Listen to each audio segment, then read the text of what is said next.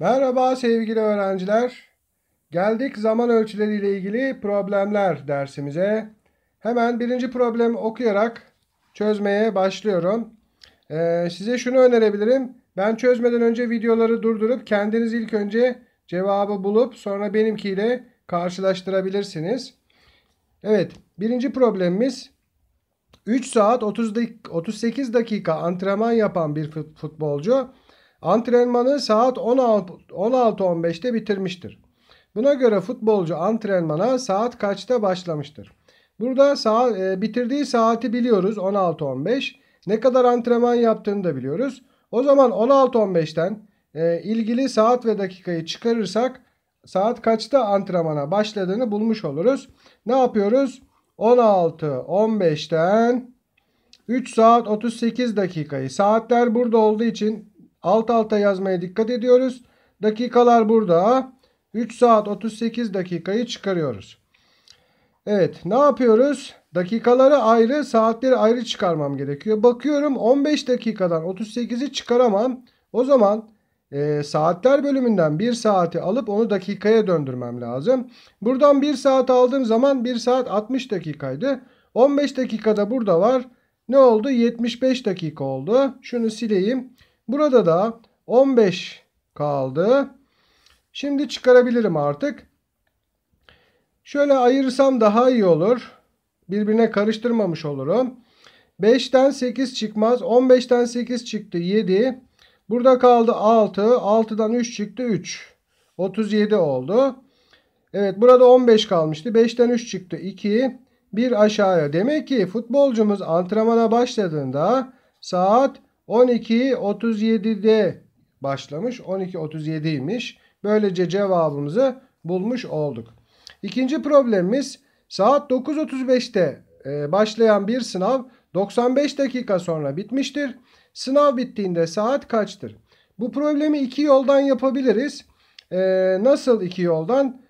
9.35 ile 95 dakikayı hemen toplayıp daha sonra fazlalık dakikaları saate döndürebiliriz. Ya da 95 dakikayı ilk önce saat ve dakika olarak yazıp o şekilde de toplayabiliriz. Şimdi ikinci yöntemden başlayayım ben. 95 dakika demek, nasıl ayırabilirim? Şöyle eşittir. 60 dakikayı çıkardığım zaman 1 saat, geriye 95'ten 60'ı çıkardığımız zaman ne kalıyor? 35 kalıyor. 1 saat 35 dakika demek. 9.35'te başlamış. O zaman bunu toplayalım. 9.35 ile 1 saat 35 dakikayı toplarım. Evet, işlemi yapıyorum. 5 5 daha 10. Elde var 1. 4 3 daha 7. Burası 70 dakika oldu. Buraya bakalım. 9 1 daha 10. 10 oldu. Şimdi 10 70 olmaz. 10 70 diye bir saat olmaz. Çünkü 60'ı geçtiği zaman onu eklememiz lazım diğer tarafa. Yani buradan 70'ten 60 dakikayı alıp buraya vermeliyim. Burası 11 oldu. Burada da 10 dakika kaldı. Demek ki sınav bittiğinde saat 11'i 10 geçiyormuş. Yani 11:10 gösteriyormuş. Cevabımızı bulmuş olduk. Geldik 3. sorumuza.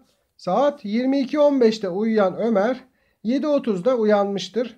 Buna göre Ömer kaç saat kaç dakika uyumuştur? Şimdi böyle sorularda öğrencilerimiz bir günün bittiğini ve yeni bir günün başladığını unutuyorlar bazen ve soruyu yanlış çözüyorlar. Ne yapmalıyım? Burada şunu yapmalıyım. Şimdi saat 22:15'te uyumuş Ömer. O gün 24 saat sürdüğü için o günün bitimine kadar belli bir saat ve dakika uyumuş oluyor. Bir de yeni bir gün başlıyor. O yeni günde de 7:30'a kadar uyumuş. Yani bu soruyu iki aşamalı ben çözmeliyim. İlk önce uyuduğu günde, yani ilk o yattığı gecede ne kadar uyudu onu buluyorum. Yani o gün 24 saat olduğu için 24'ten 22:15'i çıkarıyorum önce. Bakalım o gün ne kadar saat ve dakika uyumuş. Dakikalardan çıkaramıyorum. Komşudan bir saat istiyorum. Burası oldu 60 dakika. Burada 23 kaldı. Şöyle yapalım, çizelim yine. Çıkarıyorum. 10'dan 5 çıktı 5. Burada 5 kaldı. 45 oldu burası. 3'ten 2 çıktı 1. 2'den 2 çıktı 0.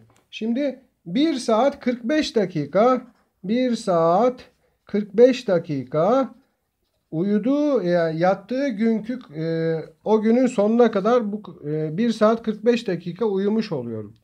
Ve yeni başlayan günden de 7.30'a kadar uyuduğu için 7 saat 30 dakikada yeni günden uyumuş oluyor. O zaman 7 saat 30 dakika yeni günde uyumuş. Önceki günde 1 saat 45 dakika uyumuş. Onları toplamam gerekiyor. 5, 3, 4 daha 7, 7 bir daha 8.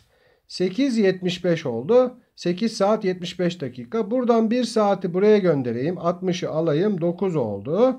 Burada ne kaldı? 15. O zaman Ömer 9 saat 15 dakika uyumuştur diyebiliriz. Bu şekilde problemimizi çözmemiz gerekiyor. Böyle sorularda tekrar söylüyorum. Dikkat etmeniz gereken yattığı günkü 24 saatten 22.15'te uyuduğu için oradaki uyuduğu saat ve dakikayı buluyoruz. Yeni gündeki uyuduğu miktar ile bulduğumuz dakika ve saatleri topluyoruz. Böylece sorumuzun cevabını yapmış oluyoruz. Dördüncü sorumuz da yukarıdaki probleme benziyor ama biraz farklı. Şöyle. Saat 23.30'da uyuyan Enes 7 saat 15 dakika uyumuştur. Buna göre Enes'in uyandığı saati bulunuz. Burada yukarıda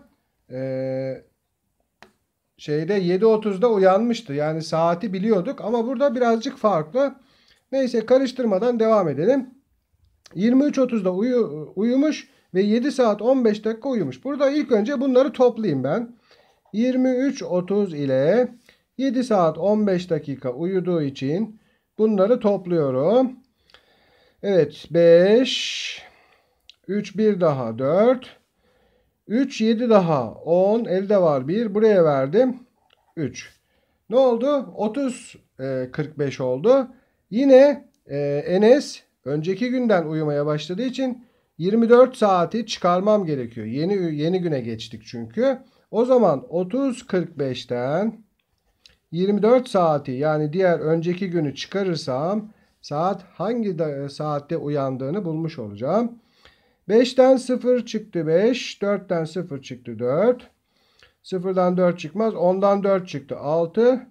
Evet demek ki bakın saati bulduk 6.45'te. Demek ki Enes uyandığında saat 6.45'i gösteriyormuş. Bu şekilde bulduk. Yani uyuduğu saate kaç saat uyuduysa onu ekledim. 30 saat 45 oldu. Ve 24 saati çıkardım. Çünkü bir gün geçmiş oldu uyandığında. Böylece saat kaçta uyandığını bulmuş oldum. Son iki sorumuz. İlk takımında 4 yıl 6 ay 15 gün futbol oynayan futbolcu başka takıma transfer olmuştur. Bu futbolcu ilk takımında kaç gün futbol oynamıştır? Şimdi ben saatlerle ilgili, ölçülerle ilgili problemler yaparken bir de gün, ay, yılla ilgili bir problem buraya koymak istedim.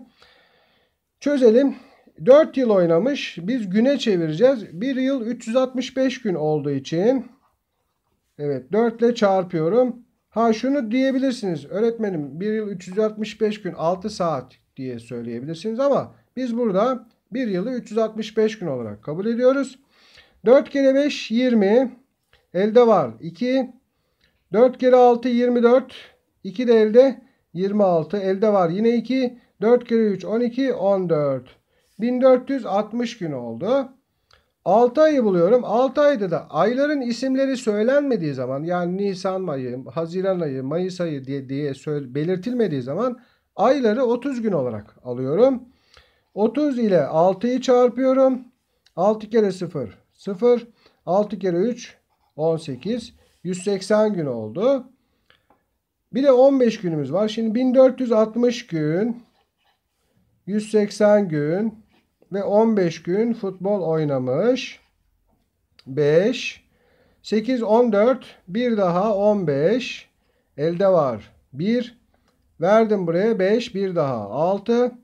1655 gün futbol oynamış diyebiliriz. Şöyle buraya yazabiliriz. Evet. Devam edelim. 6. sorumuz. Saat 8.45'te işe başlayan Sami Bey işte 9 saat 30 dakika çalışmıştır. Sami Bey'in işten çıkış saati kaçtır? Burada herhangi bir gün değişimi olmadığı için, aynı gün içinde olduğu için sabah 8.45'te işe başlamış. 9 saat 30 dakika çalışmış ve saatin kaç olduğunu bulacağız. 5 0 daha 5, 4 3 daha 7, 8 9 daha 17, 17.75. Şimdi 17.75 diye saat olmaz. Ne yapıyoruz? Buradan 60 dakikayı alıp buraya ilave ediyoruz. Burası oldu 18. Burada ne kaldı? 15. O zaman Sami Bey işten çıktığında saat 18.15'i gösteriyormuş. Bu son problemimizdi. Her zaman olduğu gibi sizlere iyi çalışmalar, derslerinizde başarılar diliyorum. Görüşmek üzere, hoşça kalın.